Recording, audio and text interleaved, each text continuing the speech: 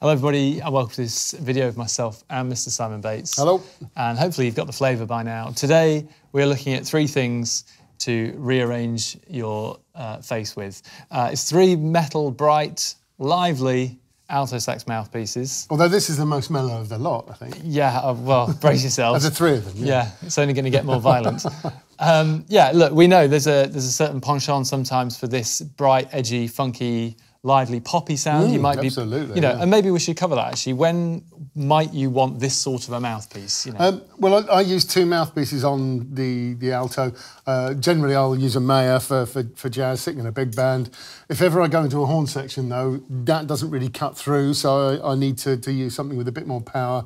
I'm quite fortunate to have one of the old handmade Godalas, which gives me the edge, gives me the tone and the power that I want to cut through.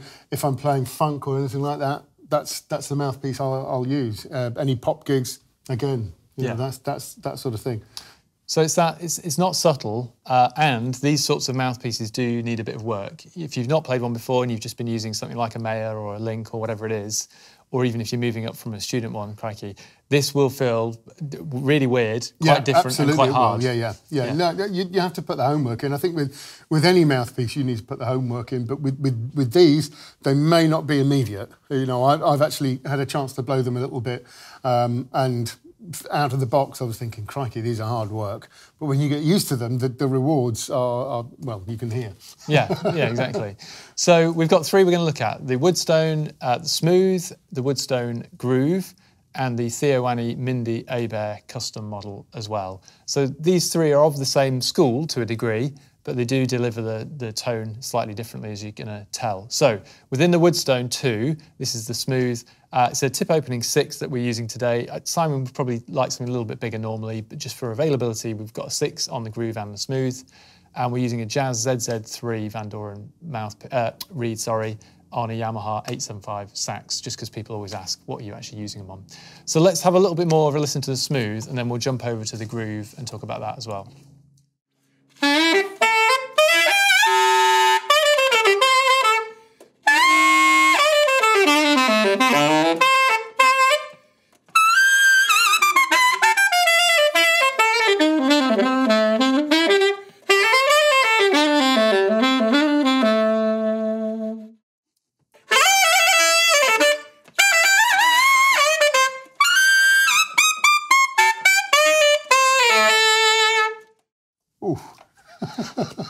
It's a bit naughty. Yeah, it's like the Smooth's evil twin, and not that the Smooth is smooth, but yeah, this is ridiculous. Yeah, it's pretty lively, to put it mildly, and I would imagine it's slightly hard work to play. They do have a very sharp beak on the Woodstones as well, which takes a bit of getting used to. You can see there, it's really pretty, ouch.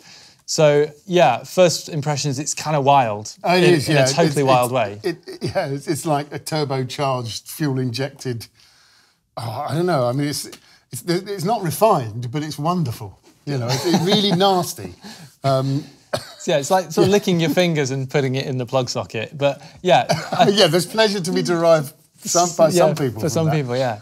So I suppose, I mean, yes, we've talked about where these sorts of mouthpieces might be used, but I think you'd have to be really quite experienced and understand what you're wanting to do with this to basically get away with it. Otherwise, it's just probably going to sound bad. That's fair. You know what I'm saying? Yeah, I get your point. I mean, it's not a refined mouthpiece, but you're not going to be playing the sort of music that this is a heavy metal, horrible, music. No, I'm not saying heavy metal's horrible, guys. You know, it's just a. It's the attitude. It's a really powerful. Nasty is kind of quite a good word in a way. You know, it's ridiculous. Yeah.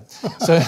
The technical difference, this and the Smooth, the Groove has an even more aggressive, higher baffle, really edgy, very, very shallow up there. So we'll try and maybe show you those two back to back in a close-up so you can see that. But the net result makes it have that kind of really, really crazy side. But maybe let's have a little bit more of this. And then we're going to jump to the Mindy Abear, which actually is a slightly different kettle of fish. So let's hear a little bit more on the Groove and then we'll swap over.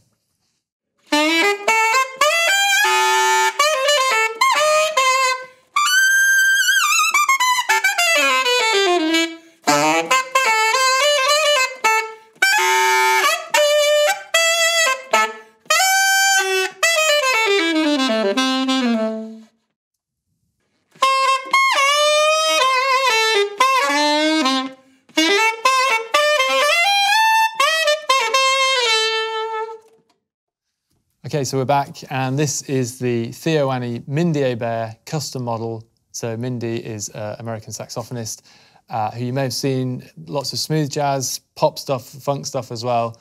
And this mouthpiece is a bit different to the other two, actually. And even just sitting here, I can hear quite a difference. I'm hoping you guys pick that up through the medium that we're presenting it to you on. But Simon, just your first thoughts from a playing point of view. Yeah, there's a little more warmth to this, but let's face it, you know, this is a girl who plays saxophone for Aerosmith, so it's still not going to be that subtle. It takes a bit of getting used to, but, you know, I really enjoy playing it now. I've had it for a little while.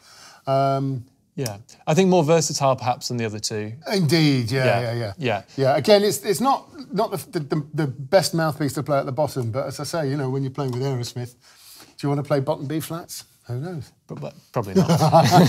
I think from a manufacturing point of view, the Theo Annie stuff is always really, really good, extremely versatile. And you can tell, I mean, the woodstones are really well made as well, so I'm not comparing that like with like, but when you look at metal mouthpieces generally, they just have to be spot on. They have to be. Even things like where you're putting the reed has to be spot on. The ligature has to be spot on, because if there's anything not quite right, it'll chuck you off, won't it? It'll squawk and squeak and all the rest of it. Yeah. So, no, we really like the finishing quality on all of these, but the Theo Annies are very reliable. For the ligature is great as well. Yeah, it's a proper ligature that works, asserts the pressure evenly. You can even adjust the position. We won't get into that today, but you can do all of that as well. So, yeah, I think all in all, maybe this has even more to offer in terms of versatility. I mean, quite possibly. You could, you know, function back, whatever. There's places you could do that, isn't there, I think? Whereas the woodstones do have more of a just a total craziness about them. They do, yeah. But maybe give us a little bit more on this, Simon, and then end with the final thoughts to finish.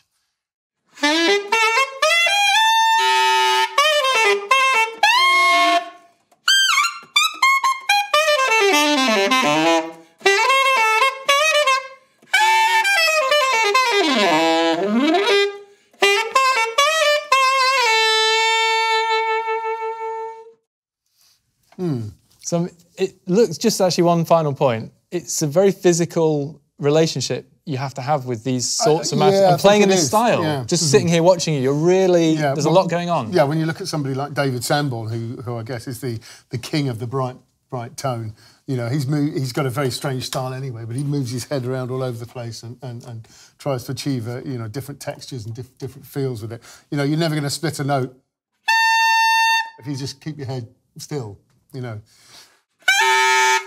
If you change the angle of the mouthpiece, that's the way you're going to do that. So, it's a workout, mind, body, and ears. I mean, it is summer at the moment, but I am sweating from playing these mouthpieces. That's for sure. That's how much he's enjoying them. So hopefully that gives you some idea. There are a few metal bright mouthpieces out there, but we think these three give a pretty good representation of the sorts of stuff. And actually, probably there's an answer within these. If you do want to try them, we offer an approval period. So you can try 2 or 3 of these different models at once at home. We can send them to you. You can try them out and send back what you don't want. Or if you can make it to the store, obviously come down and try them as well. But that's pretty much it for today. Do keep up with us on YouTube. Make sure you subscribe and leave any comments you want to in the box. And yeah, if you ever fall out with your neighbour, just put this video on full volume and then, you know, walk away and leave it. Sorry. Thanks for watching.